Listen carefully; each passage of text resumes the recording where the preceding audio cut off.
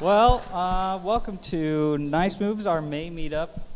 We normally have these things at the end of the month, but Mike Owens got his way. So here we are, May 14th, the first very beautiful day of the year. So as soon as I'm done talking, I'm going to split. But seriously, thanks to all of you for coming here. And I know it is super nice. That's all I can think about now. We really appreciate you coming here, and I'm sure all these people really appreciate it too. We appreciate them coming. They're going to be talking about, let's see, what is it? Let me look at our fancy nicemoves.com. Failure and persistence, developing and pitching a story. But first things first, we have nice news. Just kind of events that are going on. Oh, wait, back up. What is Nice Moves? Nice Moves cultivates an inspiring and diverse motion community in the Twin Cities and surrounding regions. Basically, we started this thing about 2.5 years ago because it was kind of a fractured community, and it really does brighten my heart to see all different people here from studios, students, TV, film. It's really amazing. So thank you. Round of applause to everybody.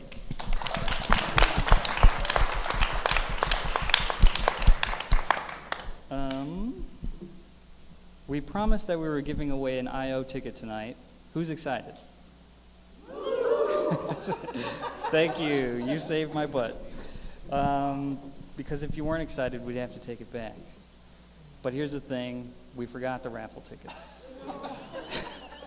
So save your excitement for tomorrow when we post a Facebook thing in our Facebook group.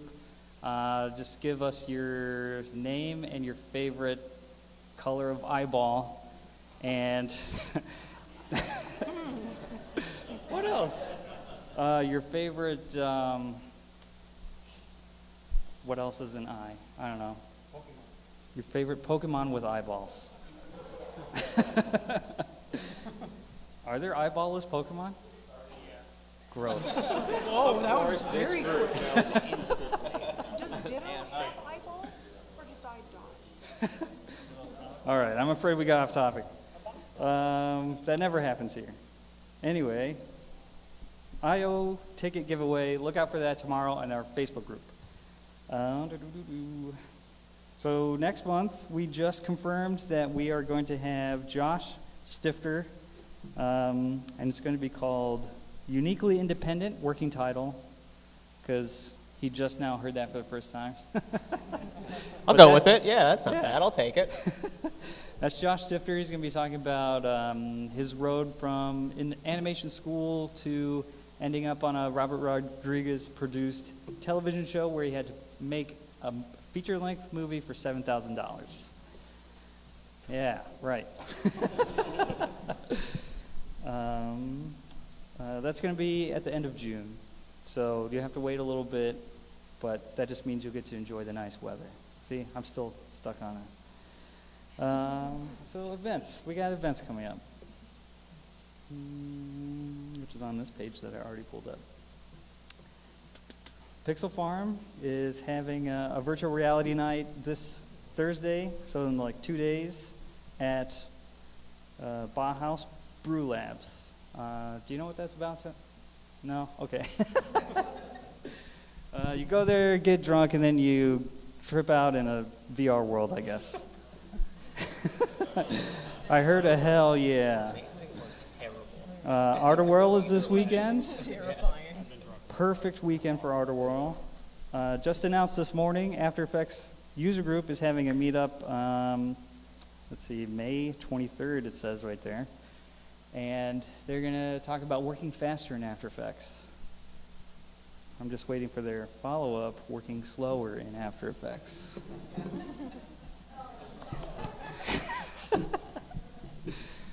It's okay if I entertain myself more than I entertain you guys. Stop motion workshop, I think it's almost full if it's not already full. I'm signed up. If you're interested in stop motion at all, check it out. I.O. Fest, we talked about that.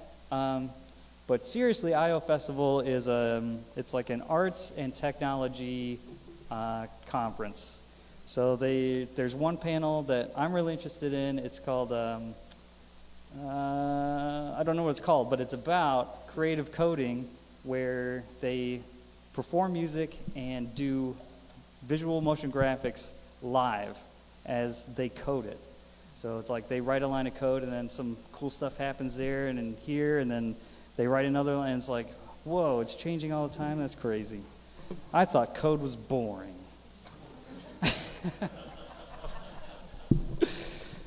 Catalyst, that's coming up, but I will let these guys talk about that because, yeah, you're going to talk about that, right? All right, cool. So that means we can get to the free money. I don't know if anyone was here last time when I was talking about free money, but there are 3 grants available that we know about right now. Let's see, this one is up to 15 grand, the Flies Collective Film Grant, and then we have one here from the Minnesota State Arts Board Artist Initiative Grant, that's up to 10 grand, and the Glass Animation Grant Program, that's $2,500. And they are looking to fund short animation projects. I imagine some of you have some of those in the works. And if you need to eat or pay the bills, don't put that in your budget, but between you and me, I won't tell. And then we have here, oh no, too far. The last television animation show ever.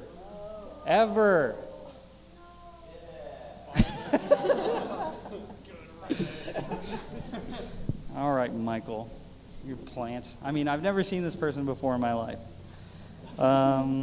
Open call, the deadline is June 2nd, if you're not familiar. Television is a really no-holds-barred, crazy, wacky animation throwdown. Does that help at all? No? Okay. It's, no inhibitions, just make something. That's it. Just make something. It has to move, though. That's the one rule. Oh, tough crowd tonight. I think I know what it is. I got you thinking about the outdoors. Yeah, way to go.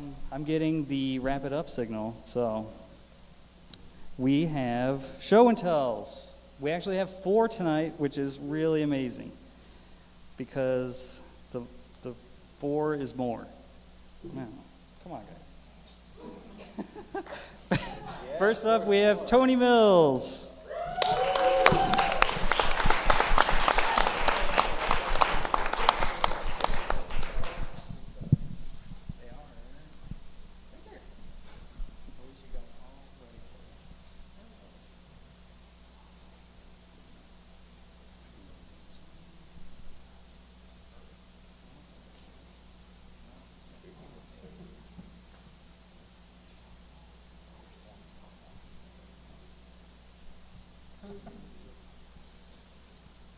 I'll just start talking while he's setting that up. Hi guys, I'm Tony Mills. I work at Pixel Farm downtown, and I am a flame artist and visual effects supervisor and lead visual effects artist. I'm excited to be here tonight because we have a story, me and a group of people here in the community, that we're trying to pitch ourselves, and I'm eager to share it with you guys and learn from tonight from how to refine this pitch and take it forward and perhaps get this idea funded. So, yes, I'll speak over here. Sorry, guys. I wasn't loud enough? I'm hard of hearing. Yeah, that's cool. All right. So in 2017, I was approached by local director Jeff Stonehouse and writer, author, comedian, Mystery Science Theater 3000 alumni Mary Jo Peel about trying to help develop a series that would rely on old public domain footage to come up with some clever writing and visuals that would create new stories for a modern audience. And I personally have been obsessed with just old films. Edward Muybridge in the early motion studies 130 years ago. I've been making centaurs out of stuff in books. And this is a perfect opportunity to take these musings of mine, things I make for myself, and do something a little more directed.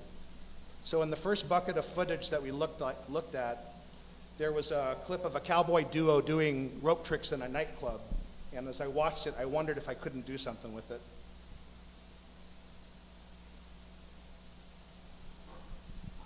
So, I don't know, there's no audio on this, but.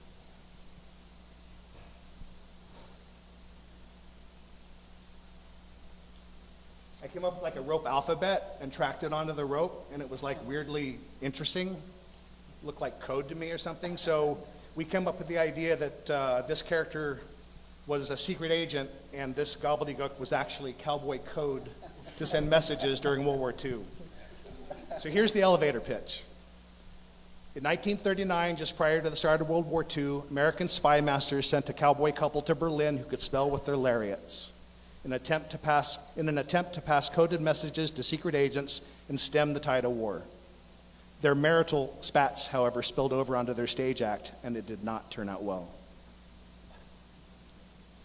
And here's an excerpt. I hope the audio plays.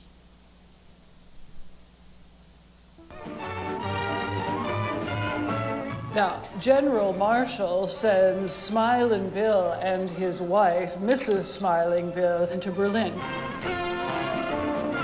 This is 1939, and they are supposedly touring nightclubs. Sort of a goodwill gesture, but it was only cover for the project. So these cowboy coders embed their message directly into their rope language. It goes out directly to the cabaret audience, which is filled with operatives, and no one is ever the wiser. But it didn't exactly go without a hitch.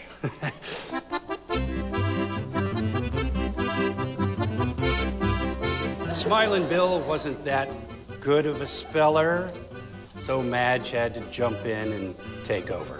Women are usually better spellers anyway. So this concept is to kind of rewrite history with old public domain footage, and with the help of humor and some visual effects, make some new American myths. And so thanks for your time. You can find us on Facebook. The show is called America Obscurious, and you can find us on Facebook, and I'll just leave you with a little teaser clip of some of the ideas we have for stories we might try to tell going forward. The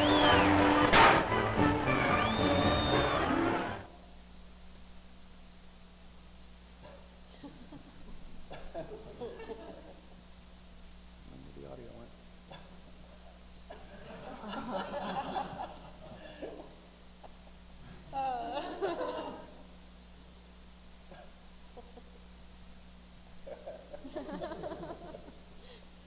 I had a giant chicken before Mike had a giant chicken.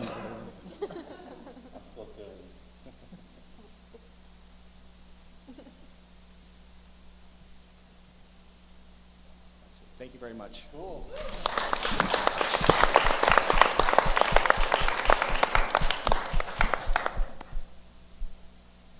Next up, we have Ari Carrillo.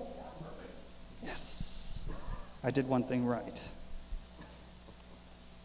I made Mike laugh. Here we go. Hello, everyone. My name is Ari Carrillo. Sometimes people pronounce it as gorilla, but I'm good either way. This is my first time here visiting this amazing group. Michael Wolf, he's one of my coworkers, and he invited me to come over, and I said, heck yeah, let's do it. So this is me. I'm originally from Mexico. I moved to the States almost 20 years ago, lived in Utah, then Florida, and then I found a teaching position at Brown College back in 2007, so I moved to Minnesota, and I moved in the summer, so it was a very nice, humid weather. I enjoyed later -16 Fahrenheit in January, and that wasn't nice, but people are super nice, something that I didn't experience too much in Florida. But anyway, this is some of the work that I do.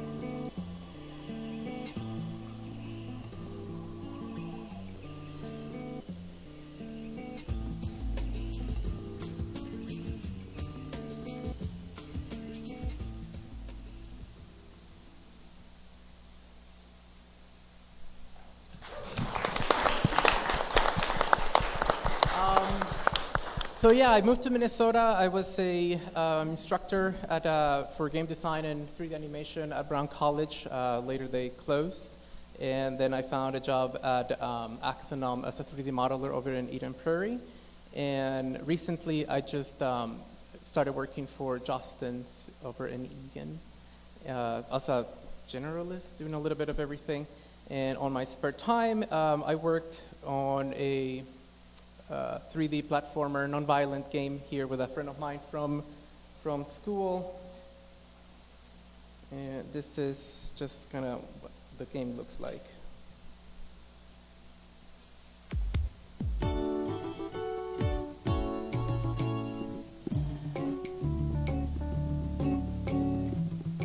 The idea behind the game is that it's a non-violent musical 3D platformer where the point of the game is to wake up the world around you.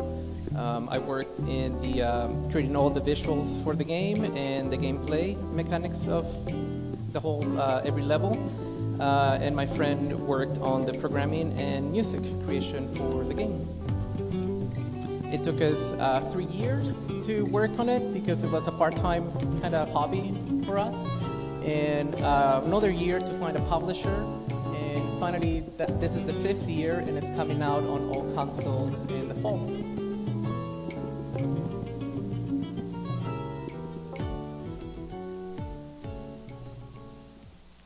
Once again, thank you so much for having me. This is amazing. Thank you.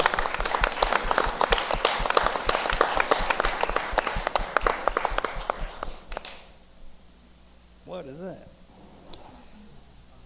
Next up is Leighton Nosbush and well, and friends. Hey everyone, I'm Leighton Nosbush. I'm Jerelise Tilkey. And Catherine Peterson. And we're all part of a team that was at MCAD, and we have been working on a short film for a little over a year now. It was us and 2 other people who weren't able to be here tonight, but this film kind of came into concept about a little over a year and a few months ago, and Catherine started it doing the storyboarding, and we all sat down and talked about what we wanted it to be, and let's just show the film, and we can. It's been a long process, but we're really, really excited to have it done, and it's definitely something that we all learned a ton from, all working in different aspects, and we were all able to kind of work as a little team of specialists during this film, which is kind of unique, especially when a lot of our other projects we've all been working as generalists, so we were able to kind of refine our skills there. So yeah.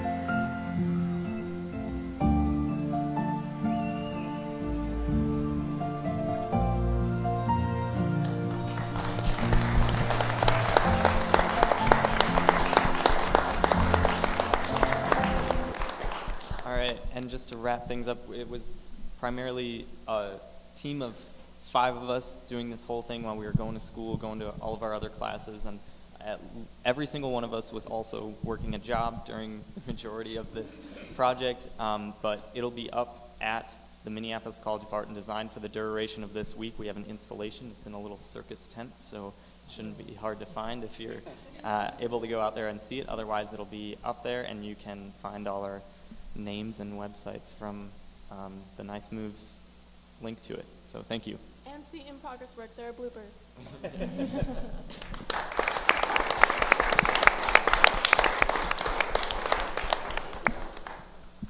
And last up is Grace Rabine.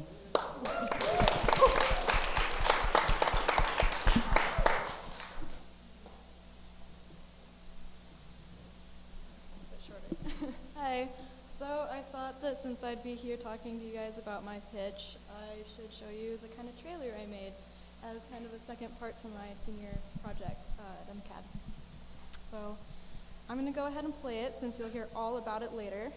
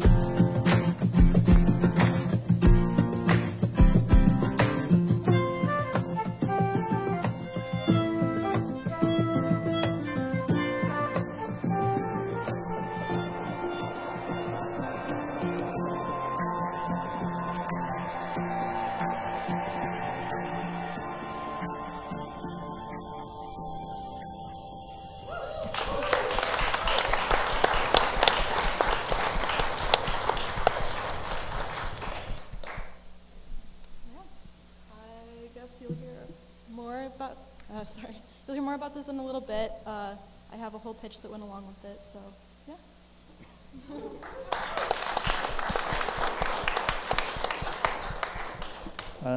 So next is what you all came here to see, the panel.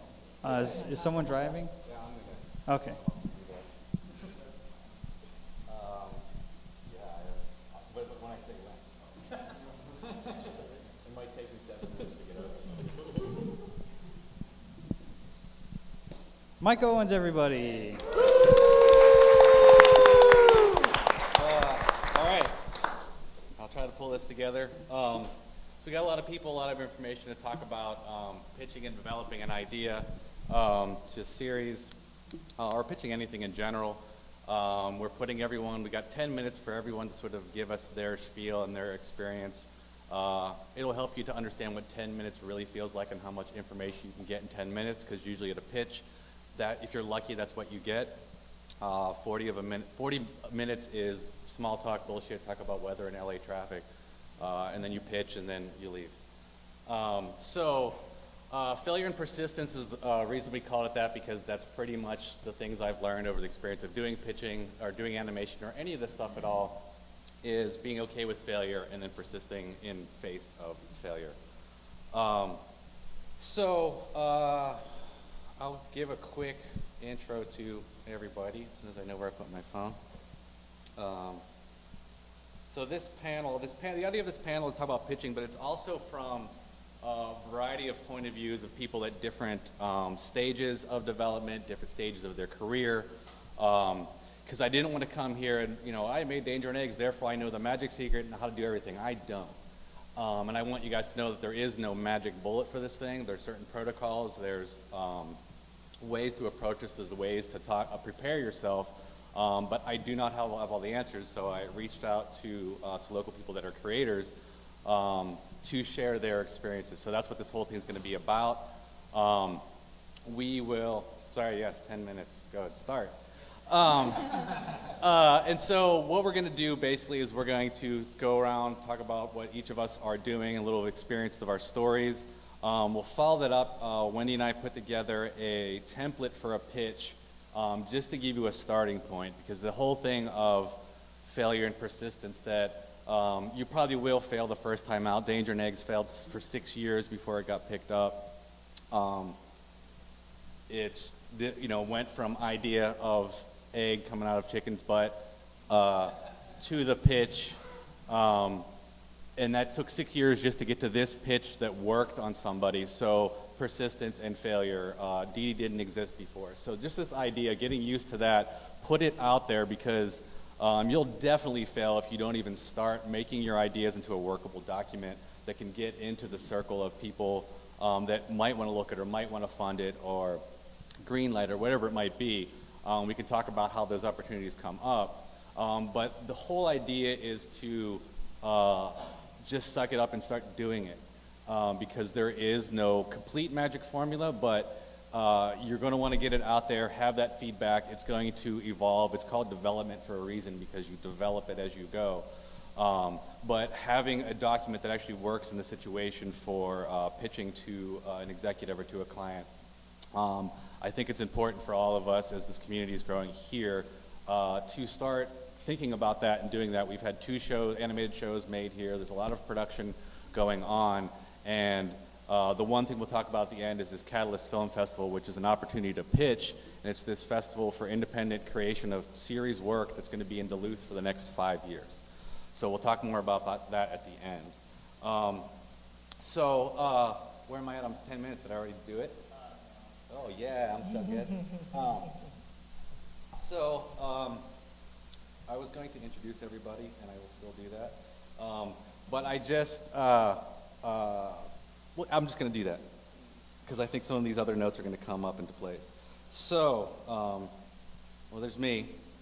Wendie and I are in the middle of starting our company called WOMO Studio for the stuff that we're pitching and developing. So that's Wendie. Over there is Sari Sambe-Huskin, who is a director on Danger and Eggs, also Emmy Award winner, and has started Tackle Box Toon Company, right? And then we, yeah. And then we have, we all just met Grace, student, but already at a point where she has a pitch and has a clip. So it's very exciting to see someone at that level of school still putting a pitch together. So this is why I wanted to invite Grace along. Josh, you heard a little bit about. Josh has a pretty great career, pretty guerrilla independent, let's make stuff no matter what kind of person. As is Michael Hegel, who's been around, and most of you probably have known on some level if you've been in this town at all. Teacher, filmmaker, effects person, animator, all around. Andrew George and John Walensky were artists, and they worked on Danger and Eggs, storyboard artist and revisionist. They also worked on 12 Forever, the Netflix show that came in. And everyone up here has something that they're developing or pitching, so we're going to kind of walk through and tell our stories and give you hopefully some useful insight, followed by question and answer. WOMO Studio. After Danger and Eggs, and this is the whole thing of failure and persistence. Danger and Eggs had a crew here, made it, went really well. We got an Emmy for directing. People really like it. I have no guarantee if it's going to go to a second season, and I have no guarantee that someone's going to pick up another show for me. I thought it would be super magical. It's like, I won an Emmy, now I'm going to make any show I want. Not true. So just know that at any level, you still have to work for it, and you still have to put in the time and the thought and the preparation. Make sure I'm not getting distracted. Yes. So with that in mind, the idea of could this, I don't know where this is going to go next. I can't rest on the laurels of Danger and Eggs. So Wendie and I have been writing stories together and designing stuff for years. Wendie decided it was to leave your full-time job so that we can just commit to pitching and developing, and we're working on a film. When Danger Neg was pitched, I was not in the room in LA. Shadi, the other co-creator, Shadi Petoskey, was out in LA, and the importance of being in the room and pitching your idea. We had not done that yet. Like, we've always been the people doing the artwork and not the person in the room. So we had to figure out how to do that. Although getting the Emmy and having the show didn't guarantee me a show, it was super easy to get meetings for a while. So I took a bunch of them as much as I could. So as we're becoming the people in the room pitching the thing, putting our ideas together, we had to collaborate to how do you get these best ideas out here? And I'm notoriously bad at just vomiting every possible idea, every backstory, and working with Wendie, because we know each other so well and tell each other stories. You brought in how to simplify it. Can you talk a little bit about that? Yeah, so it's super important to know the backstory of everything. That's where the well you draw all your ideas are from, but coming into a story that you know really well and trying to tell somebody else, you have to start at the beginning. You can't start 5 years down the road of knowing everything. So a lot of what I have done with a lot of these things is to edit down so you have the shortest, most concise story that you can.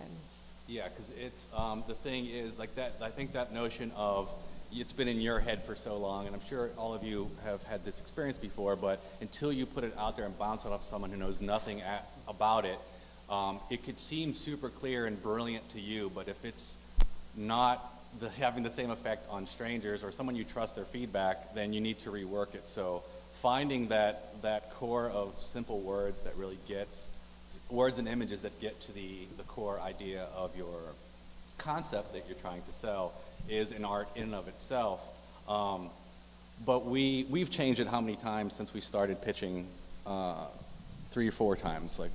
Yeah, well, like at first, you know, when he started getting these meetings, he was like, we have to do 20-page pitches for everything. I need to let them know everything there is to know about this. So we ended up doing 1 postcard for each one of the ideas, which ended up working pretty well because a lot of times, you know, it goes in cycles of what they're looking for. So. And they're looking for so much, and they're seeing so much. So if I put all of my energy into one giant pitch, and they're like, meh, I've seen a show like that. What else you got? I better have what else I got handy. And as we were filling out these studios, Wendie came up with this idea of a printed postcard, image on the front, almost looks like a movie poster. On the back, a synopsis and our contact information. I could spread them out on a table as I was meeting with people and run through them really briefly, and they would say, oh great, tell me about these 2, and they would slide those 2 cards forward. So I was gauging what their interests are as well, because you're essentially finding a partner.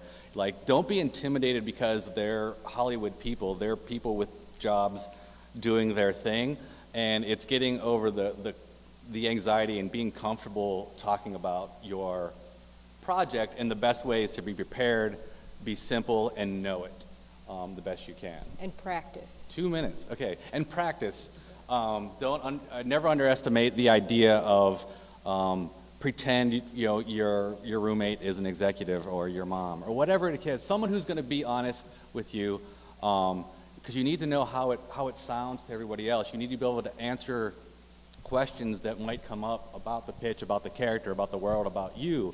You're also pitching yourself as a creator to an executive or whoever you're a funder or whatever. It's a relationship you're building as well as selling an idea. So that clarity, that brevity, that making it stand out, and remembering that they're seeing thousands of these things through the week. You're coming in with 1 or 2 or 3.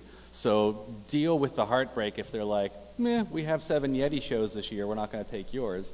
Then write something else. But it's about to get it out there so that you know that, because if you decide I'm going to spend the next 10 years perfecting this pitch before anyone sees it, you've wasted too much time. Get it out there. Trends change, executives change, jobs, moods change. Get into the circle of it, into the ether as quickly as possible. 30 seconds. And find your team that will look at your stuff and give you honest feedback. Yeah, That's those super people that you important. trust with your work, and the thing is, like, don't ask anyone, is this good or bad? Ask them if it's clear.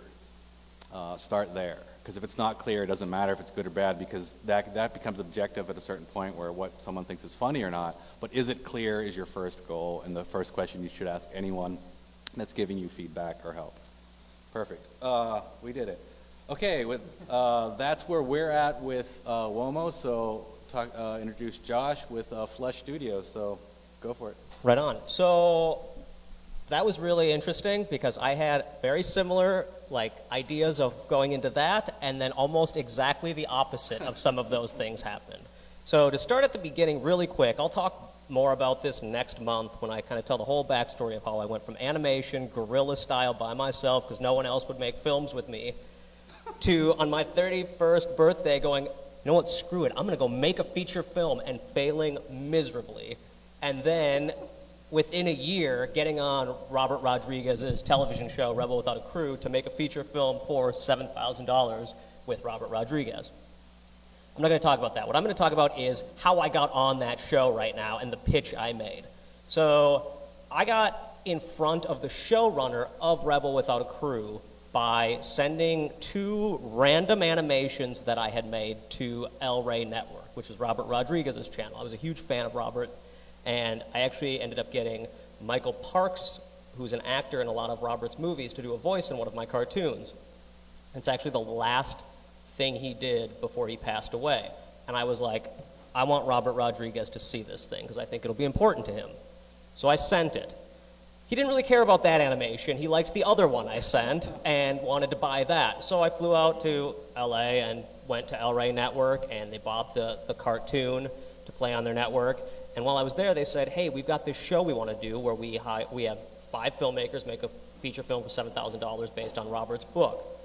Does that sound interesting to you? Have you ever done live action? Could you do an animation for $7,000? And I was like, no, but I could do a live action stuff. Here are some of my shorts and whatever.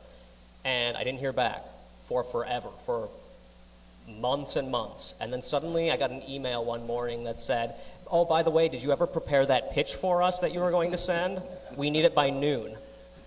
And I was like, by noon? Like, I had told them that I had some scripts that I've been working on or whatever, but I didn't have a $7,000 script that I could do. So I got the email at 7 a.m. I check my email when I first wake up. I'm laying in bed, and I'm like, we need it by noon. We need it by noon! So I jumped out of bed and went and grabbed a camera and a bunch of random items I had laying around the house, and I took a photo of them. And I slapped a name on it that I thought was interesting, The Good Exorcist. I've been talking about doing an exorcism comedy for years with my buddy Daniel, but we'd never really thought it through. I just thought it'd make for a low-budget movie because of the fact that a priest, it's one costume. I don't have to change his costume. That's the only reason why I was like, this could be a cheap movie. So it was either that or making my buddy Daniel, who was going to be in the movie, a clown. And I was like, I am not doing makeup every morning. So The Good Exorcist became the thing. I took this photo at about 7:15 that morning, and I had to get to work by 9. So I snapped this photo of all these items I had laying around. I'm like, well, Robert likes guns. I got this flask with a mustache. I don't know how I'm going to work that into the movie, but what's that? No, the gun is a fake prop gun that I had bought for the movie that I failed at 2 years before. So I just grabbed props from other movies and started slapping them on a table that we had. So that's the table that's in my living room, actually. I put together the graphics, the Good Exorcist logo, and a fake credits at the bottom while I was riding to work on the bus. And while I was doing this on the bus, everyone's looking at me like, what the heck is he doing? And I'm thinking about, I got to put together a pitch still. A photo isn't enough. I need to have an idea for this movie. So I got to work about maybe 25, 30 minutes before I had to start, and I just threw together 2 pages of random synopsis, sort of. Characters that just popped into my head, they changed so much from what the final product was. There's characters that are entirely different. In fact, at the bottom it says Maria, and it says something about her maybe being in love with the priest, but his response is, something like "My lady is the church, ma'am." I can't really read it up there, but something like that. If you guys want to see any of this too, it says "My old lady is the church." My old lady is the church, ma'am. So just these crazy ideas that I came up with, a general synopsis, and then some scenes based on things I knew I had laying around the room or that I could do. I like little monster movies, so I was like, what kind of practical effects can I do? I'm like, well, my wife has this pink teddy bear that I always wished would like grow fangs and eyes would glow. So I'll write something about like a vomiting teddy bear that attacks the trees.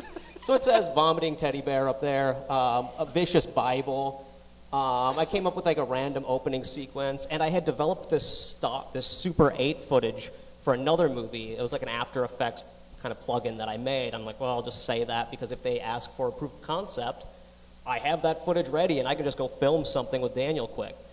So I sent this. And I was like, there is no way they're going to take this. I just slapped this together in 2.5 hours. And I'm imagining, you know, people are sending in full scripts to Robert Rodriguez that are $7,000 scripts, but I had to take that risk. And I'm like, you know what? The worst case scenario is I'm going to get nothing. The more likely scenario is Ryan Crowe, who was the showrunner that I talked to, is going to call me and be like, dude, seriously? Like, you realize people are sending in like 35-page proof of concepts. They've got trailers cut. You sent us 3 pages and a poster that you obviously filmed in your living room. Literally the opposite happened. Like, I got a call a couple days later that were like, we need your script ASAP. I didn't have a script, so that's a whole other story for a different time. But the thing that I learned was, how much time do I have? 4 minutes. The thing that I really took away from this was putting it out there. Like, not having that fear that what you're going to do is going to be looked at as garbage. Here's the thing. I realized most people will look at something, average people will look at something and go like, that's amazing that you at least made something. Especially at the level of, they don't know what you've made, they don't know what you're doing. Just show them what you've done and be excited about it. For me, that was the biggest thing with this. The thing that got me in the door was my excitement about the project. I never went, $7,000 in 14 days, that's impossible. I was like, I mean, I shot the other one in 6 days. It's garbage, but I did it. And so, like, for me, it was a matter of, number one, when I got my foot in the door, not going, it would have been so easy to be like, you can't make an animation for $7,000, and just walked away from it.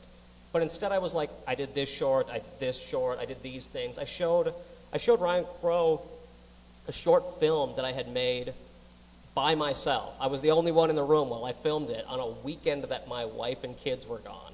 I was like, I'm going to shoot this thing. And then they got home Sunday night, and I'm like, hey, you guys want to be in the end of it? And of course, you know, they jumped in, and it's just this silly movie where I get eaten by a Christmas stocking. It's nonsense. They loved it. Like, it's nonsense to me, but Robert watched it and thought it was super cool because of the fact that it was, oh, sorry. There was like pointing and things happening. You're good. But like just putting it out there when you have the opportunity.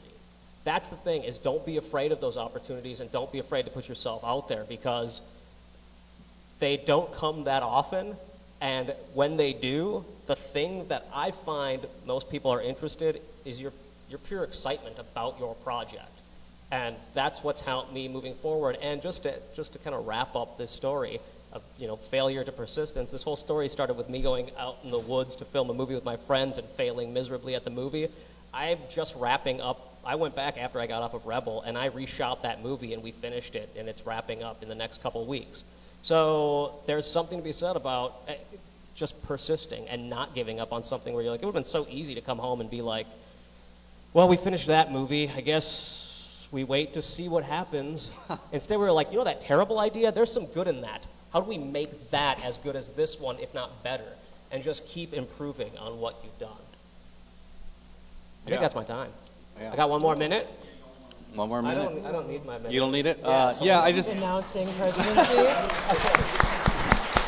I'll take 40 seconds of that just to piece things together. But yeah, that's all amazing stuff. And like that is the key, is like, even though it's like, I could say be prepared, and you know, you said you did it in that morning, but it's not that it was the first time you thought about it. And it's the, like just taking that risk.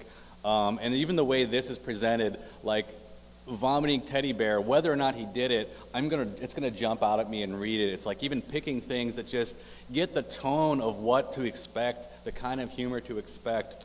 Right. Start painting the picture as soon as possible, whether it's perfect or not, because it won't be. And I played to my audience. When I was putting together this pitch, I was like, what would Robert Rodriguez want to see? Because, you know, most people might go, well, Robert won't look at these. He's going to get 10,000 of these pitches. Right. He'll never see them. Instead, I was like, well, let's pretend like he is going to see it, and what will he like? Yeah. Yeah, it's, because, yeah, again, knowing your audience, because this is not, you're not pitching this to people at home on their couch, you're pitching it to people who might buy it or give you money to make it. So be clear about that as well. Know who you're pitching to, and if it feels like you're kissing ass, so what? You want to walk in and that you know their work, so they want to know your work. Like, know who you're pitching to, know what they've done in the past, and that's what Josh was doing, knowing Robert's stuff so well. You know, even to the point of like, I'm going to put a gun in there because he likes guns. May seem like, you know, an idea thrown out, but it's still a thought. It's still a thoughtful decision to make, and didn't second guess it and just did it. Awesome. Thanks, Josh. We're going to move on to Tacklebox, a Toon Company. Take it away, Sarah. Yes, 'tis I. Yeah, so my whole thing is that a lot of my stuff was weirdly fast-tracked. I would say my pitch journey started in February, and it's ongoing now, so I'm sort of in the midst of all of it right now.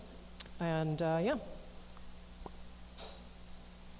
So, and also, if you want to know something infuriating, I see a billion seams in this. I edited this in the hotel maybe 5 or so hours before the pitch.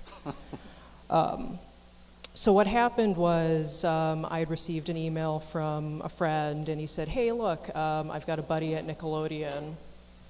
He'd like to talk to you. He likes your work, and he just wants to get in touch. I'm like, okay.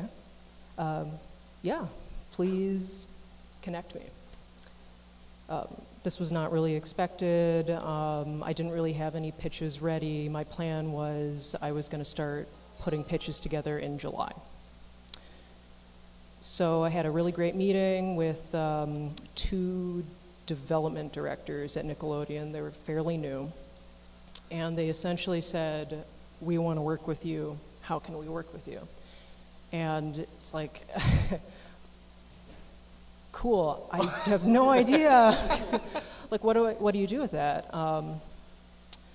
But what I ended up telling them was, look, I love Minneapolis, I don't want to move, but I do have a pitch I might have going. They said, yeah, we'd love to see that. When can you have it ready? I said, I'll have it ready in a month. So in a month, I just sort of scrambled getting things ready to go, and all I really had ready was Brain and Carlos, their designs, and a couple of background characters. So I didn't really have any episodes, I didn't really have a title of the show ready to go. It was sort of like a this or that situation. So yeah. So my pitch was like 12 slides long. It lasted maybe 15 minutes. And the thing I emphasized and focused on, because I had limited time, was really selling these characters. Because I love Brain and I love Carlos.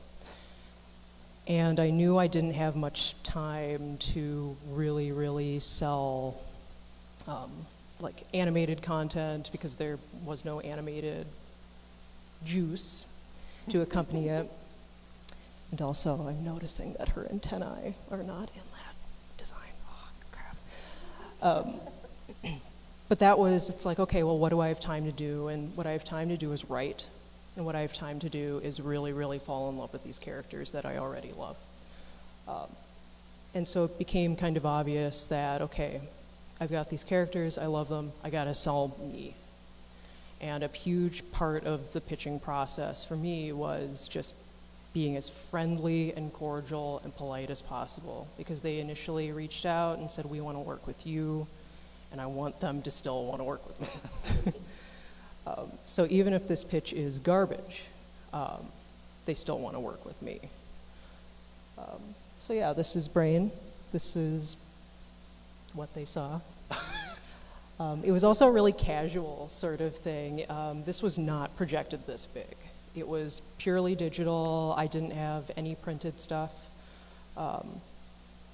Yeah, it was just very, not intimate, but it was very buddy-buddy. Like we gave each other hugs, and it was really cool. Oh, yeah. I pitched on my phone. Oh, no. So the next slide is Carlos. So, yeah, Brain and Carlos and a couple of other things, that was all I had. And, okay, well, they look good. So sitting there during the pitch, what I ended up doing was kind of winging it. I do not suggest doing that, because a week later they asked for a transcript of all of the things that I said.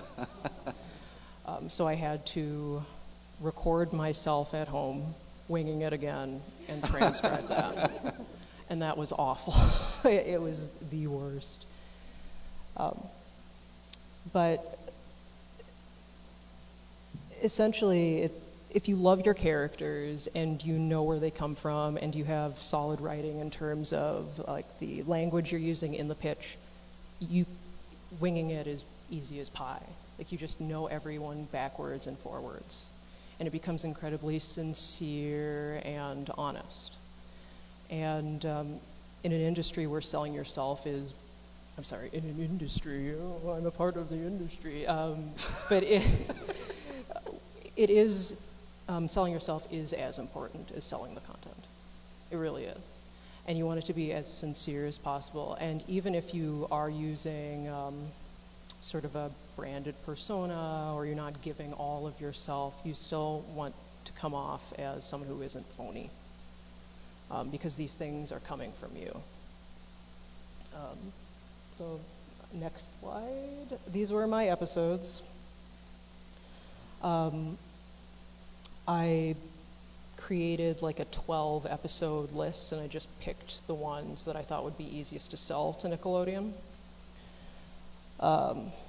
Yeah, and they liked them. It was weirdly well received. They loved the redacted episode, which is, I came up with that on the plane. And there's really nothing better than hearing people laugh at things and react to things as you're presenting them, and interacting with things and filling in like cracks that you purposely left there. But yeah. Do I have another slide? I think that's it. I think that's all you have. Yeah. Okay, I'm gonna like sort of yeah, go ahead. Whatever. I've really got I just nothing. wanted, like, some of the things that you brought up are really great, so I just want to make sure people are hearing them. The idea that they called Sarah, having seen her work, and said, we want to hire you, and for Sarah to be honest and go, I'm going to stay here, but I do have something to pitch. Making an opportunity there was great. It showed that, like, yes, I want to work with you, but I have something to bring more than just being an employee. Whatever the case may be, you took an opportunity and made it something, and even though you didn't have it ready, you just lit that fire and got it ready down to the last minute. So making opportunities is a good thing. The idea of pitching in the voice of the show or the voice of the characters, if you take time to read any of Sarah's pitch in particular, like, and it's always a good thing that I encourage people to do, is you want to get them into that world as soon as possible. So just your phrasing choices that you use, the choice of presenting her episode ideas this way in particular, like, I never feel like I've left the world of the pitch for the time I got in. It should be a super fun document. It shouldn't be a cold, business document just yet until, they ask for that thing. but it's throwing them into your world as quickly as possible, and everything about it pointing back to the idea, to the characters. You said, you said about leaving gaps in the purposely leaving gaps in the conversation. Was that to encourage conversation? Yeah, it was just to allow, just so it wasn't me reading things verbatim from the slides. Great. Which is where the winging it thing kind of Yeah. happened. You know, it's 9 a.m., you're hopped up on LA coffee, and, you know, these things just happen. But, like with the setting takes place in New Mexico, and while I'm pitching it, you can hear them whisper, "Oh, it's like Roswell. Oh, yeah, come on." It's like, yeah. And, you know, other various things like, "Oh, it's an immigrant story. Ah, yeah." It's like, "Oh, yeah, it is." Yeah. Yeah, they did. It is. They also had a gun to my ribs while I was pitching. That was really Weird. scary. So yeah, because I was verbally pitching it, I wanted to emphasize me speaking, not the words on screen. If they're going to look at the screen, I want them to look at images. And if they're going to pay attention to me, I don't want them to just look at me. Yeah. I want them to hear me while they're looking at my slides. Yeah, that's great. Yeah, that's a great way to think about it. That idea of like you don't want to just vomit all of your words at them in like a fever anxiety dream. Like it's about showing this, and they talk the entire time you're there. They're just gonna blank out. So that's really good advice to just like allow that breath to happen and allow them to react and respond. It is very much, in our experience, it's been a conversation, less like a very cold like I'm going to give a presentation, because again they're getting to know you. So be conversational. It's perfectly okay and kind of encouraged, because again it's about you as a person and your content. We're good? Time's up. Good. All right. Thank you, Sarah. All right. So now we have John and Andrew who are working together on. Shouldn't you both have a mic? You can. I'll take all. So this is a. You guys, this is like kind of the first time you guys put this pitch together, right? Like you've been thinking about it, and this is the first you started crafting it into a pitch document. So I wanted to bring them into the idea of, one, they're two friends that are working together and how collaboration works to develop an idea and a pitch, and that idea of taking that thing that is fun to talk about with your friends into something workable. So John, Andrew, whatever it is you want to talk about, tell us. Yeah, so, well, yeah, our pitch is called Wasteland. Yeah. I don't know. It's like an action comedy series that we had an idea for. Yeah, it's kind of like a very fun sort of take on like, you know, kind of Mad Maxy, you know, quality post-apocalyptic kind of thing. Well, we've decided that it's post-apocalyptic. Yeah. I'm going to do that because I like that word. Oh, yeah. Is that in there? Yeah. Oh, yeah, there it is. Yeah, you can read about it. But, so I guess as far as like a collaborative effort, the work is kind of split just like 50-50 with us. Like Andrew initially had the idea. Yeah. In college. Yeah, it was originally kind of like a comic, and I was working on it in like junior year at MCAD. I could see a lot of MCAD people here. Yeah, I was just kind of like drawing. It wasn't even an assignment. I was just kind of doing little doodles in my sketchbook, and I was coming up with the ideas over lunch with John, and we were just having a lot of fun coming up with ideas together. And then just so many years later, we were like kind of starting talking about pitching, and I was just like, we liked that idea. Yeah. Well, for the longest time, we wanted to keep developing this idea that we had a lot of fun with, just kind of spitballing characters, settings, scenarios. I mean, we didn't have the main characters initially or anything. It was just funny stuff that could happen in this environment. Yeah, which is, I suppose I shouldn't trust you guys to just not pay attention to us and not read that. It takes place on a trash island, and it's just a lot of fun to come up with stuff. revolving around trash, because anything can happen. Yeah, trash is funny inherently. Things you throw away is really, really funny. But yeah, I'm trying to think. Yeah, I think even until like kind of recently, we were thinking of just still making this into a comic. But I mean, over the past few years, we've worked on 2 animated series locally, one for Amazon and one for Netflix.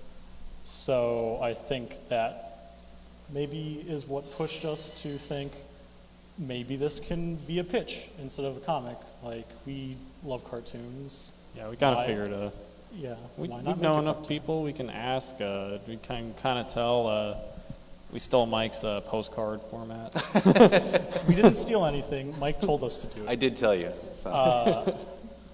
But yeah, working in those environments kind of opens a lot of doors. Not really directly, but we know people now, and we have good relationships with people we've worked with in the past. And if anything, I think that gives us more confidence to pursue a project like this. Yeah, we know some people who made some cartoons. Yeah, and you know some people who we kind of know it can be done now, you know. Yeah, like we met with creators. We've seen productions happen. It's like, comics easy because you can comics aren't easy, but you can just do it all yourself. But just seeing a cartoon be made, being a part of it, being right before you, you can know it can be done. Yeah. And with that little bit of insight that we got over those productions we worked on, like you said, is especially it being local, we're just like, that's a possibility for us. Yeah. And I guess in the end, with that thought, it's like, well, why the hell shouldn't we try doing this? Yeah. We have ideas. We have a lot of fun just throwing ideas at each other. Just remembering to write it down. Yeah. Just implementing it into something, making it something that actually exists instead of just making each other laugh. We can make a lot of people laugh. Can I ask you a question about the process of writing? Because this is a great paragraph, to a summary of the show with years of thinking about it. Can you talk a little bit about your approach to getting this information to read the way you wanted to pare this down and simplify it? Oh, that's rough. I feel like it was a lot of back and forth and a lot of figuring out. I think initially just who we want the main characters to be and who we want to take the audience through this journey. Yeah, I mean, we kind of treated this writing like how we treated the characters and the character designs. One of us would write something and the other would show the other one and be like, well, this doesn't make sense here, you don't need this word. Or it's I had this idea of what this character would be like, and then the other person would be like, I like that too. Let's go with that. Sure, why not? I think a lot of this just sprung from those back and forth ideas we had initially, just on what we thought would be funny to happen in this environment. Yeah. And if anything, these characters, like I said, just kind of take you through this journey to encounter all these different scenarios. Yeah. But then once we had that thought, then we really had to put the focus into characters that we thought were interesting and that people would care about. So you kind of have the 2 main villains on the left and the 2 heroes on the right. But yeah, I was going to say something, but I forgot. I guess it's about collaboration still, working with a partner, on a project, and just being really open to their ideas. Yeah. If you have a creative partner that you like to work with a lot, just be receptive and just try to incorporate those ideas and mix them with yours. and trust what they strongly believe in. And yeah, I don't know. You don't want to be butting heads a lot. Like we're just throwing stuff out there and trying to have fun with it, and we don't want to get caught up in just not liking each other's ideas. I don't Yeah, it's liking all of each other's ideas and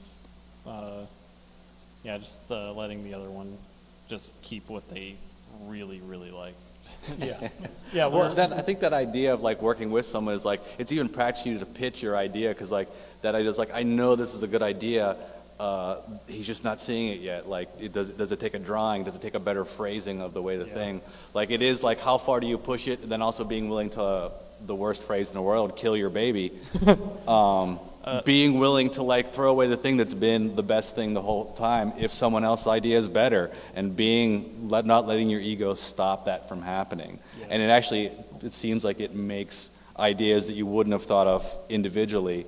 By having this process of like, what do you think of this? What do you think of that? New things sprung up.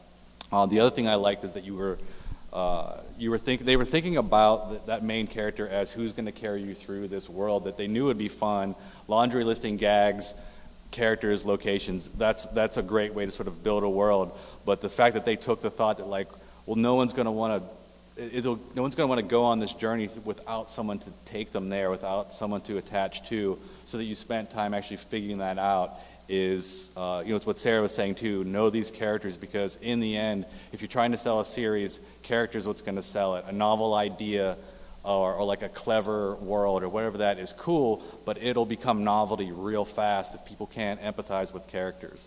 So it's great that all of you are thinking about it from that starting point. Bunch of fun stuff, bunch of great gags, but you didn't stop there. That's what I like to see. Yeah. It's also just like, we got 1 minute, so whatever else you want to pitch. I was gonna say like we'd like to joke around. We're pals, whatever. It's not like he's my best friend or anything. It's kind of like a big part of like kind of not pitching together. We haven't pitched it yet, but like coming up with these ideas together is just like showing each other, or like just saying all the stupid jokes you think of. Like, you get like instant validation, having other eyes on something to just be like, am I crazy? Does this work? Does this make sense? A lot of these characters, probably at some point, it was just me or John just like laughing over something stupid we drew and show it to each other and be like, oh, that's good actually. Yeah, this is a funny hat. we were trying to come up with a good synopsis, and we like wrote a parody of the Mystery Science Theater theme song. If you want a nice simple template to write a synopsis for a show, just hum the Mystery Science Theater theme in your head and just put in whatever you want in there. That might be the best advice all night. Yeah. All right. That's how we just started writing that paragraph. I didn't even tell by now. It really is. Awesome. All right, we're wrapped up with those guys. Thank you so much for sharing that great stuff. Yeah. Grace. I'm keeping this. Tell us what you want to tell us. Hi. So, since I'm still a student, I don't have a really cool logo to show any of you. But, yeah, I started Camp Clementine probably a year ago.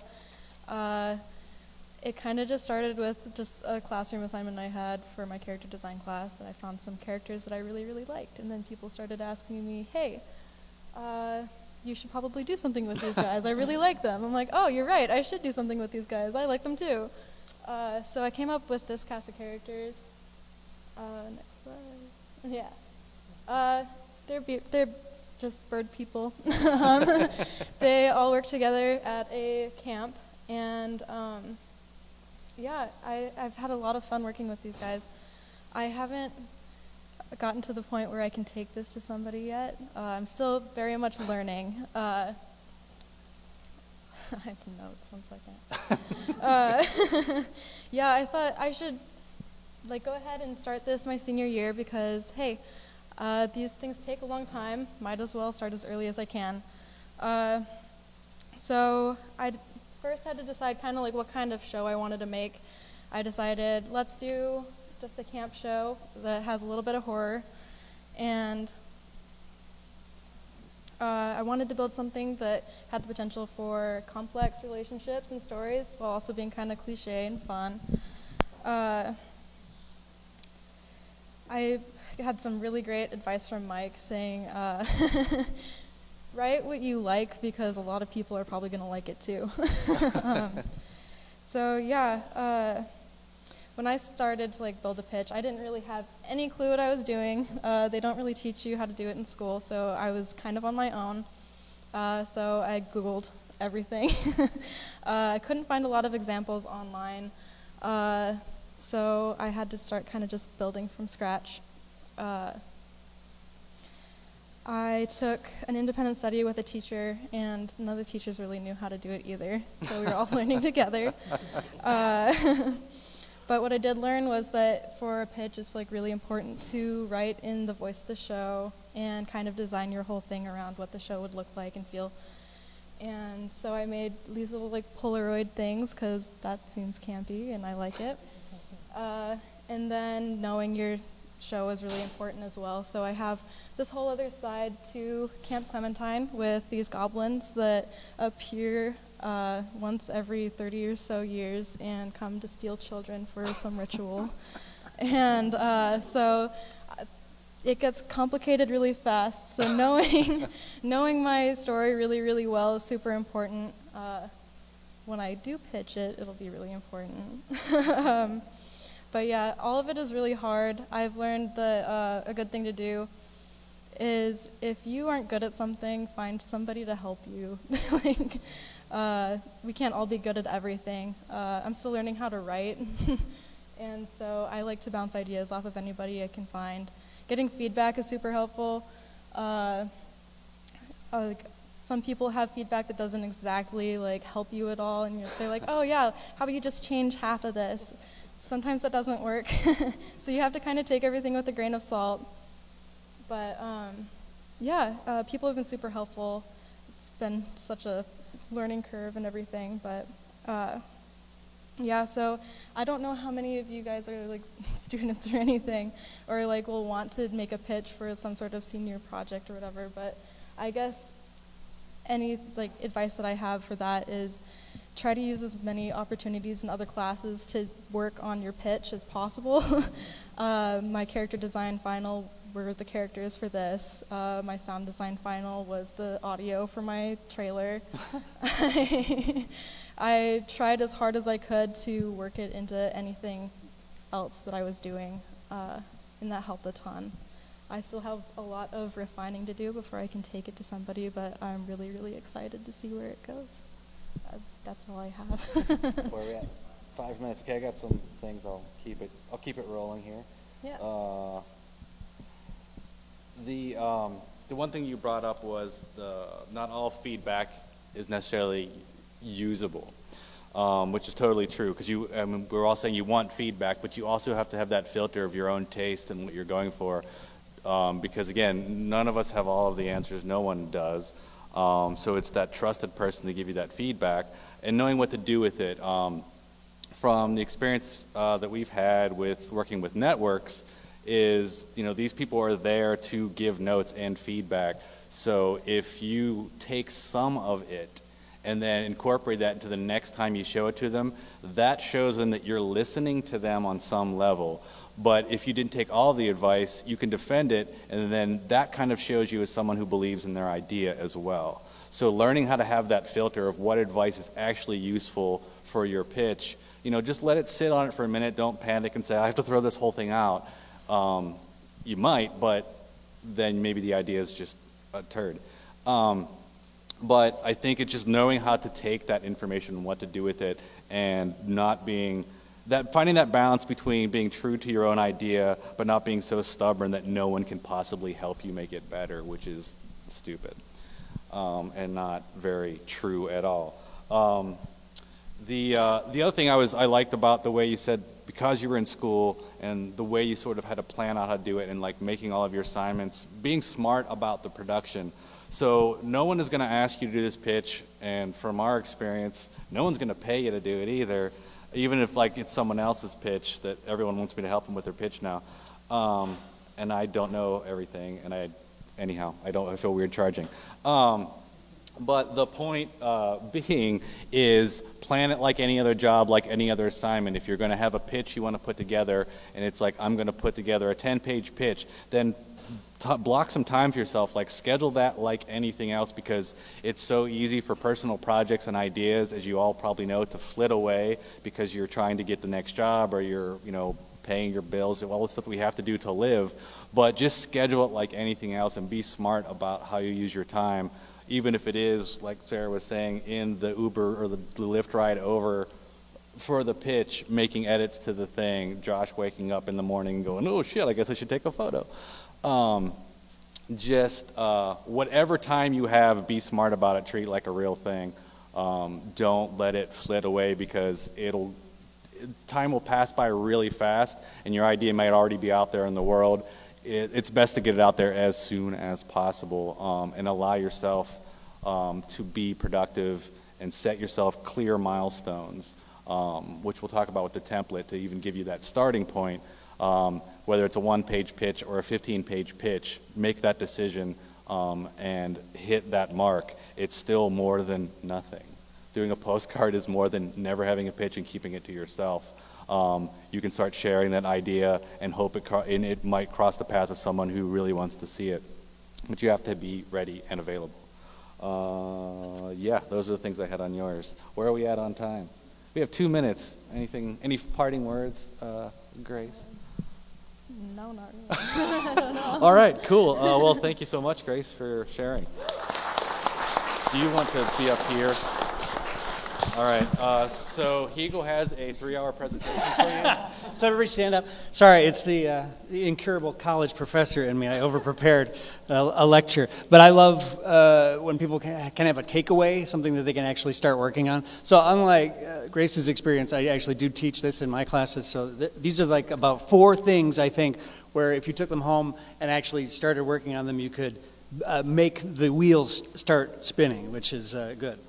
All of those things that Wendie and Mike were talking about shortening the idea in such a way that it still communicates the idea, is something that I'm really passionate about. So I want to kind of hit on 2 things that I stole from John Truby, author. One is the designing principle, and one is the log line, which you guys have undoubtedly heard of. But the designing principle is sort of a mission statement for the creator, so that they can look at the scope of what they want to do and sort of categorize it for themselves and answer not only what is it to other people, but what is it to themselves. Think of it as story process plus what makes it original, what makes it a different thing than we've seen before. So like Road Warrior is one of my favorites, a long time. It's basically a Western, right? A lone hero comes to the aid of an embattled village, but you just switch it. The horses are cars, and boom, just go make it. So now you know I can follow all those Western tropes, and I'm good to go. We throw in post-apocalyptic, and it makes it better. More contemporaneously here, the chilling adventures of Sabrina. I watched the pilot. I try to watch the pilot of everything. It gets you a little sample, and you don't waste a whole bunch of time digging deep.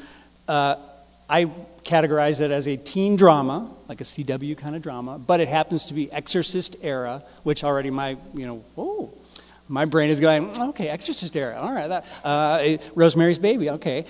In a generically retro small town, I can feel that. And it just, if you happen to know Riverdale, then you understand kind of the vibe that it's going for. By the way, Riverdale is Twin Peaks with Archie, Jughead, Betty, and Veronica. I watched the pilot of that and I went, God, this feels a lot like David Lynch. Very dark, very dark. It's kind of a brilliant way to handle that property, I think. But the designing principle lets you narrow your field, because if you want to make a thing, suddenly everything could work, but narrowing the field allows you to focus and go, all right, I can throw out some of this stuff. I don't need to work in that area. What are my archetypes and tropes and conventions that work with those things that I'm talking about? So if I say Blue Velvet and Twin Peaks, and in fact, one of the Riverdale episodes is titled Firewalk With Me. So they're wearing it on their sleeve, obviously. They know what they're doing. And by the time they get through the machinations of making that thing, even if it is a copy of that, it's not going to feel like a copy. I don't think any 14-year-old kid is going, boy, I'm watching my Riverdale. It sure seems a lot like David Lynch. I don't know why, but there it is. So if you have that, then you can start doing some of those other things that you need to do. And one of those is, I saw that everybody had kind of a thick paragraph, and that you need to be there too, but somewhere along the way, you only have a sentence to get somebody where maybe it's on the front of the postcard. Okay, what is it really about? What is it? And the log line is that opportunity. I like a log line that gives you a hook that makes you go, oh, like, oh, tasty. That's emotionally intriguing. A book cover that tempts you to open it. So here's my formula for it. This is stolen from a lot of different places, but if it's something where you can indicate the time frame that it's occurring in, like it happens in a week, it happens overnight, it's Frodo crossing the Middle Earth, it's going to take a while. Indicate a time frame. Conflict is the big thing. Everything has to have some conflict. The formula, protagonist plus desire plus obstacle. Desire doesn't have to necessarily be overt, but you can understand it from the content. If this is this kind of character, we can kind of, yeah, probably if he's feeling that way, that's likely to be his desire. We don't have to say it out loud. It might be nice if we can suggest what the audience for the show is. But, and this is Truby, a compelling mental picture blooms in your mind when you hear the log line. It's a nice phrase. So I think this is a great one. A New York City cop, that's a very specific image, right? It's different than a Minneapolis cop. Travels to LA, okay, that's different than him traveling to Omaha, to visit his estranged wife at Christmas, but terrorists attack the company party. You've got an obvious time frame. It's a party, it's probably not 3 days, it's probably a day. Protagonist, desire, what's his desire? It's kind of built into that, his estranged wife. You can hear it, and that's that reducing, and you guys had to fight that to find the really strong words that said everything you needed to as quickly as you can. Anybody see this, Cobra Kai? On YouTube, I as a kind of a Karate Kid guy, it's kind of amazing. So here's my reverse engineered logline for it. 34 years later, Daniel LaRusso and Johnny Lawrence reignite their karate-fueled feud, but the lines between good guy and bad guy are no longer as clean-cut now that they're middle-aged. And if you watch it, the first thing you realize is, Johnny he's kind of like a good guy. He's not the bad guy. He's got layers. And I was very excited by that. My world was turned inside out. Oh my God, he's sympathetic. So with all of the things that one has to produce for a pitch, it can get real easy to get swept away by all those sort of details of all the, I got to make characters, I got to make episodes. But I think that killer idea, in addition to having great characters, is something that probably helps it float above the other stuff in the market. And certainly a lot of bad ideas get made, but those tend not to stick around, right?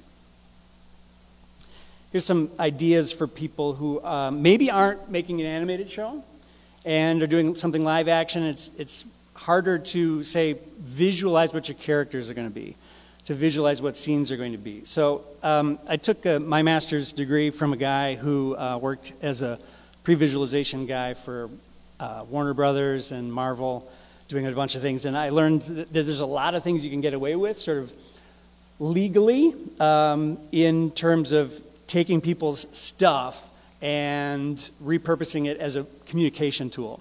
So I'm going to talk about sort of concept art real quick. Maybe, okay, you're a great artist, you can paint it, fantastic.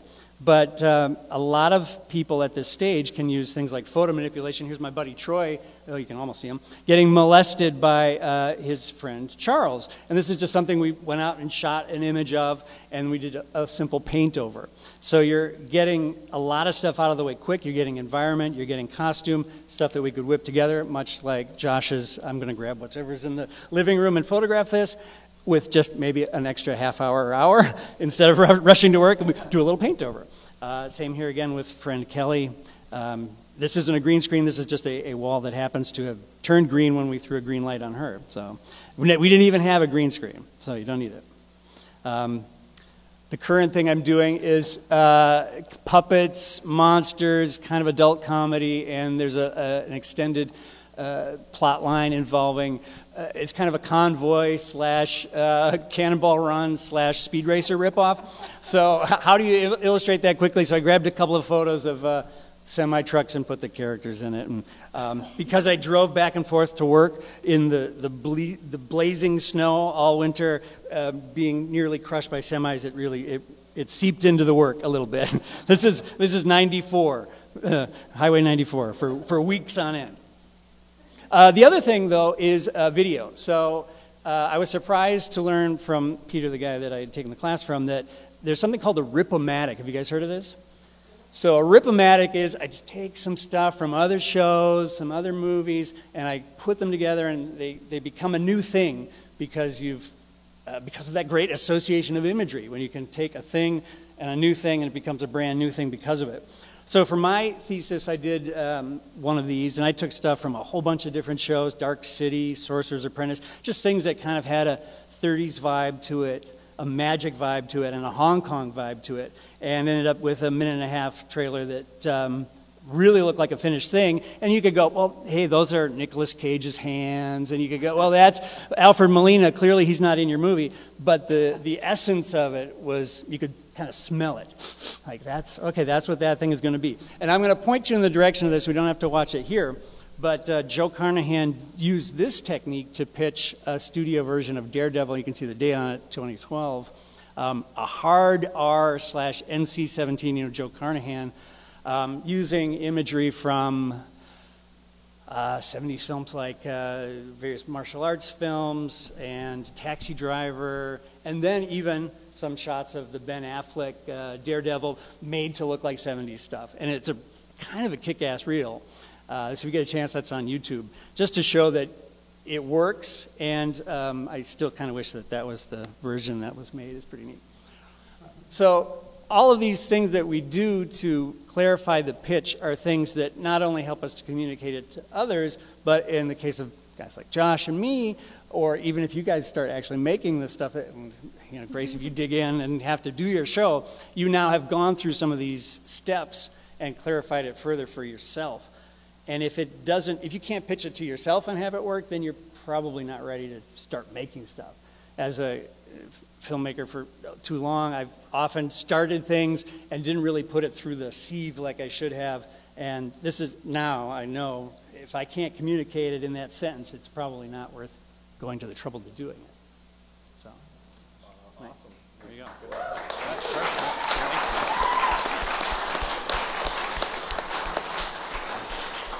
Well, that was awesome. Thanks for being the teacher who teaches this. I'm sure everyone appreciates that. No, really good stuff to think about. And I'm glad you brought up actually because everything here has been animation, because that's the world I live in. So just the idea of live action, you still have to pitch it, and those tools I wouldn't have thought up. So thank you for sharing that. I'm going to run through this template. So that's everyone's stories. I want to leave you with two other things. This template that Wendie and I put together based off of our experience working with everyone from PBS to Apple to some horror comic that we're currently working on. So and a kid show about food and ukuleles, and it runs the spectrum. So we sort of gave this general starting point pitch, which we'll make a PDF available on Nice Move's site. Is that cool? Can we do that so people can have a starting point? But I'll just walk through it right now. So if you don't even know where to start, this can be a very fill-in-the-blank sort of approach. So show title, pretty easiest, and your contact information. It's your splash page, it's your movie poster, it's the book cover that gets you to read the book. Table of contents, I've seen some people use it and not. It depends on how long and involved the pitch is. I've done pitches where we did the postcard pitch, and the next time we did a 10-page pitch. And so as it grows, because every pitch that you do, you always want to end the meeting, if it seems like it's going well, is what's the next step? And they might say, write a script, or flesh this out a little bit more. So if you get to the really fleshing out a Bible, this is based on something we saw. We worked with a friend who is doing a project with PBS. They shared this long format. So if you have enough material, table of contents can't hurt. Yeah, and this is also for a preschool shows. All require a lot more pages. There's things in here that are for anything preschool or educational, they have a lot of qualifications that you have to hit, and you have to communicate clearly. So we put that in here, but know that if you're pitching, you know, some sort of zombie, I don't know, destruction movie, you may not need it. And if you have your, just like sort of a title card, so what is this show? So as he was talking about your log line, what is summing up in that one sentence? Have artwork in there. Make it all, again, you saw in Grace's stuff where like the Polaroids or just little pictures of canoes, you know, you were always in the world. So dress it up, don't let it be boring. But the idea is like, what is this show? Give it to me right now, because these executives or whoever you're pitching to has to sell it up the ladder to their people, so they want bite-sized, easily digestible information that they can share as well. So start there. Give them a plot.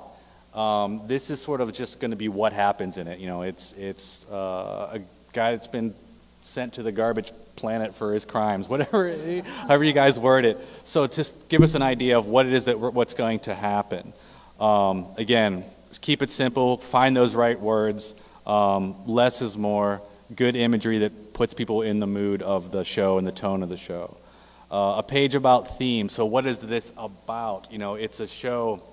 Like we're working on one, it's Monkey and Car, and it's about a monkey and a car become best friends so they can travel to the moon. But really it is about this old man who's alone and finally has a reason to have one more chance to be the person he was supposed to be. So what is the underlying passion and the theme? Why are you telling this story? Whether Sarah's story, there are immigrant stories about what that experience is like. Wasn't what you started with, but it wasn't sort of like what you wore on your sleeve there, but it comes across in the way that she's presenting the ideas. People are picking up on that. So what happens? What is it about? And also the words on here, obviously not. Yes, they're just lorem ipsum, Yeah. so pay no attention to that. But you don't feel like you have to put words on every page either. Right, if you've like got it's, like yeah. an image that can tell that story. Yeah, even these better. are like block, like none of this is like you have to put your text on the left side or Amazon will kick you out. It's nothing like that. But it's the idea like a block of information. It could be one line or a phrase that the character says. We used a lot of just Philip-isms in this Danger and Eggs pitch that really worked because how he talked mattered, and it sold the character. So it could just be the Philip pitch is like, you know, they're an odd pair, and Philip's saying something weird, but it worked. So you have what it's about. Now let's just talk about your characters. Again, characters are so key to attach people to a show and want to keep watching it. And you can have various sort of tiers of your character. Starting with the main character, there's almost always that one hero, even if it's a duo. But if it's definitely like a Danger and Eggs was definitely a duo, then that's how we presented it. So again, doesn't feel like you have to separate it, but we kind of need to know who that hero is in the story. Who's your protagonist? Who we're going to follow through the garbage dumps. So if you have a co-star, you can go to that character or put them together if they're sort of secondary. If you think about it too, like The Simpsons, like Bart was the main character when it started, but now everyone thinks of Homer first when they think of The Simpsons. So even if things evolve and things change, or characters like Maria's not going to be exactly, is that the name of the character? Like it was described in Josh's original pitch, she was still in place in some way to get a scope of who we're going to see. Then you could start branching out into secondary characters, whether they're circles of friends or the neighbors or the boss. You can start grouping things together. Maybe it's the chess club, or it's the guys that work at the gas station. You just think of it as concentric rings of like your main character and those as your own circles of friendships, like how those relationships, who's at the core of your friendship and who are people you just are acquaintances or peripheral, but they're key to the story. Again, this is not this is a template, but not Bible. And those blue squares, just like put some artwork of those characters in there. Then environments, the world. What is this world going to be at? Is it going to be New Mexico? Is it going to be a summer camp? So what is our main location? Is it the Simpsons house? Is it Moe's bar? Like you think of all the locations in Simpsons, the house is probably the main place. Think of your second one, whatever that sort of you know, you'll think of more as more stories come on, but like I want, as I'm selling an idea, give me an idea of, am I going to be in a 1930s speakeasy, or am I going to be in a 7-Eleven? Because there's different tones for different things. If you can make those two things work, even better. So just, you know, we narrowed it down to sort of like 3 basic locations. Places we go, that could be other potential stories, other possibilities of where this world could be. Is it just a landscape of this never-ending Adventure Time sort of world? There's the ice castle, there's all these other things that could be there. And then the format, this one is definitely one that was a little bit more for the preschool. For PBS in this preschool show, where they literally wanted to know a general breakdown of what was going to happen almost every second. So if it's a 22-minute show, and you know, from minute 1 to minute 2, the character starts their day, and Lily starts her day, and then 3 to 4, she meets a new friend, and they come across a problem. So it's so they know how it's going to be structured. We haven't pitched anything like that, so we haven't used it too much. But we're working with a guy who has done this, and it was one of those things he pitched to PBS, and they said it would be really nice to see this kind of thing. So they gave him a sample pitch of what they're looking for, because he asked for it. But because he was in the room starting the conversation, he had no way of knowing that this is what they were looking for, but he had enough to be in the room and find out that, oh, for this particular show and this particular network, they need this. Example stories, almost inevitably, if you're selling a series, should be in there. You don't necessarily need the format, but example stories, like Sarah was showing, these little premises, and like you may never do them. They may never be part of it, but if they have a good title, they have like a quick little, you know, 1 sentence, 2 sentence at best, like what happens, what are the stakes, who's in it, where are they at, whatever it might be. It's, if you watch Netflix and that little descriptor that is beside every show of what it's about, look at that for a format of how to write the thing. Would you watch an episode based on that description? So like Josh was saying of vomiting teddy bear, those words that jump out at you and like, I don't know what this is about, but I want to see that happen. And you do if you've seen this vomiting teddy bear. It's amazing. Educational benefits is another if you're doing a direct educational show. So we're working on a preschool show about food sharing, where food comes from, and educational programs work with schools and work with educators directly, and they want to sort of know what are these educational milestones that you're going to be hitting in your show. It's not just wacky stuff of characters yelling jokes at each other. I stole that from Sarah because that's my favorite thing. Because there's so many shows that are just characters yelling jokes at each other.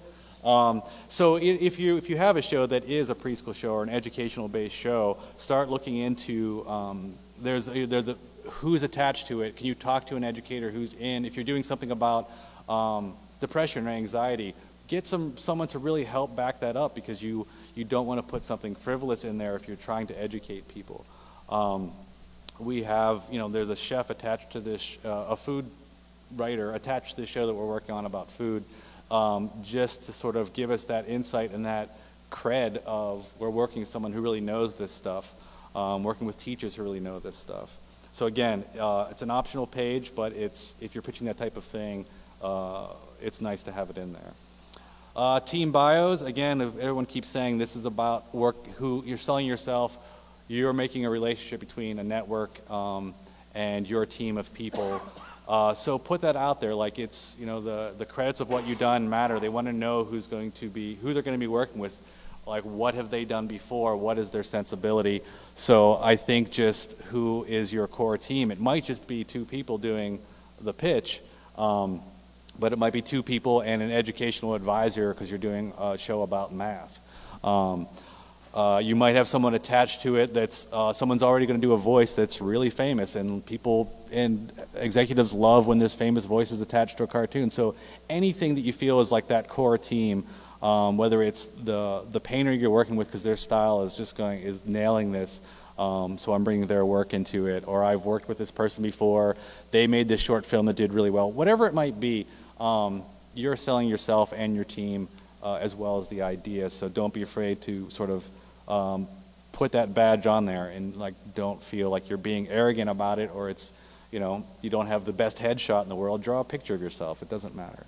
But just give them an idea of who you are and what you've done, and then close it out with another, the same, it could be the same end title, a thank you for watching, thank you for looking, so you just have nice bookends to package it like a sandwich all together. And always contact information, so when they look at it again, they can find you. So that's the template in general. Again, not gold, not 100% you have to do it exactly that way, but if you have trouble getting started, it's a great way to start filling in the blanks.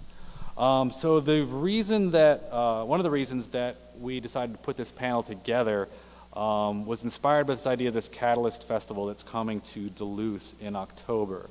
So it's a festival for, it was originally called the Independent Television Festival because there's hardly any avenues for independent series creation or television creation as much as there are independent film festivals and ways to market and sell your film. So Catalyst is trying to do that for episodic series work. They were based in LA for about 5 years. They were in Vermont for about 5 years. Vermont was, they weren't supporting the arts very much or supporting them in Vermont.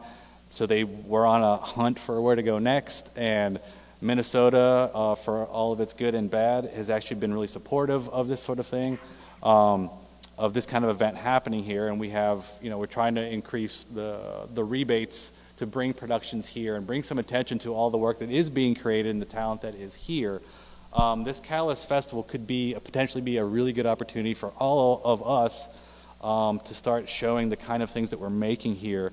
Because they have a submission they have a submission platform for pilot. And most of this has been live action for this festival, and Wendie and I talked to him, it's like, well, how does animation fit into this? Does it?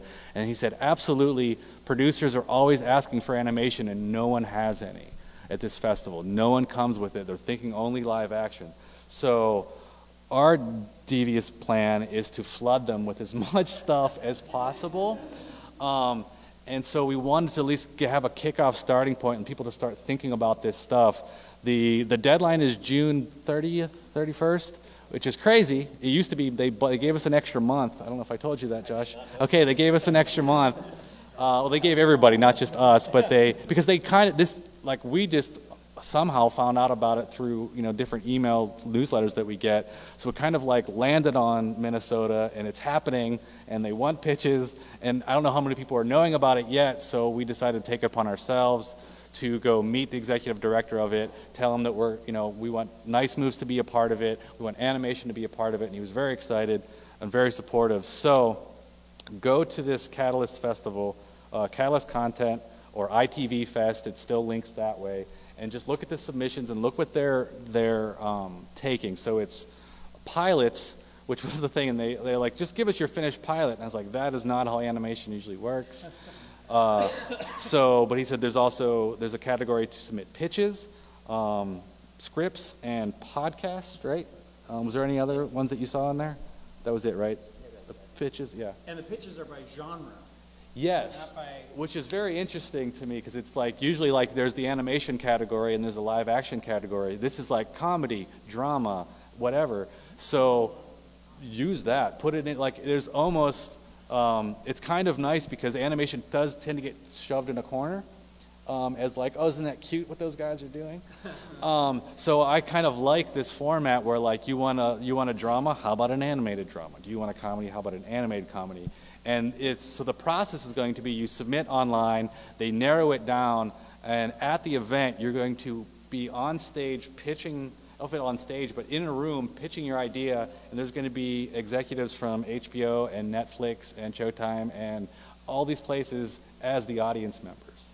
So it's a rare opportunity to pitch in that format because, I had this opportunity to pitch and get into the room because I won an Emmy. So that's my advice. Everybody won an Emmy, then you can get a meeting 25 years later. So this kind of open door, if you got it, let's try, put it out there. You guys should really take advantage of it, good or bad, and this is why we're calling this failure and persistence, good or bad, perfect or not perfect. make it, get it out there. And so we wanted this to be sort of a kickoff point if you've been hesitating or thinking about it.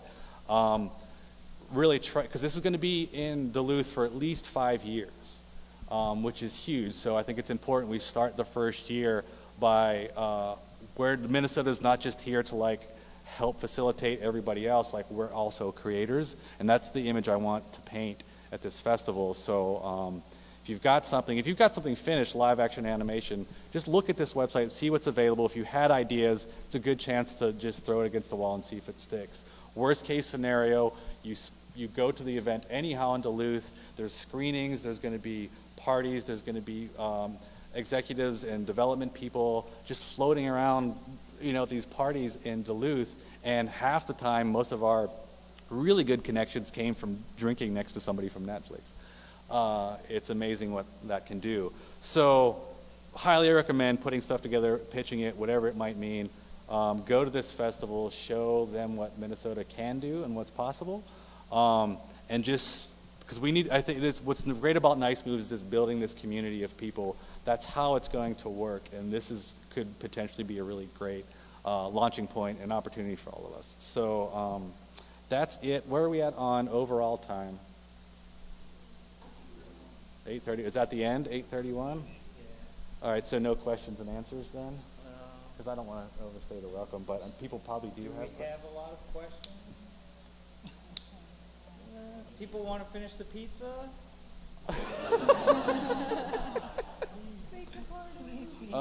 Okay. Well, you know, there's... yeah, do you have contact info? Yes. I have a few business cards I can hand out if you really want them. But just for now, Mike at Mike Owens Productions, you can email me. If you have specific questions, you guys, it's up to you whether you want to give out your information or not. I'm not going to force that on anybody. But again, this is a community of people, Nice Moves, we can all find each other. Reach out, like same thing Grace was saying, like you find that person that's doing the good thing. Don't be afraid to have that conversation. But we'll try to answer the best we can. For the most part, just make things and then fail at it and make it again. That's it. Thanks.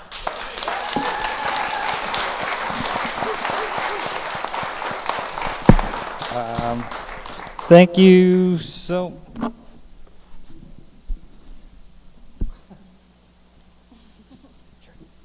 Thank you to all the panelists. That was really awesome. I know we kind of ran out of time. We started a little bit late, but if you kind of missed something, like Mike said, you know everyone's faces now, and they're all really nice.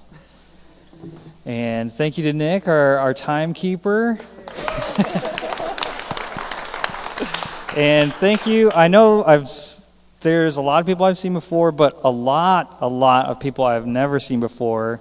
So thank you to both new friends and old, and thank you to MTN. It would not be possible without this space, without this equipment.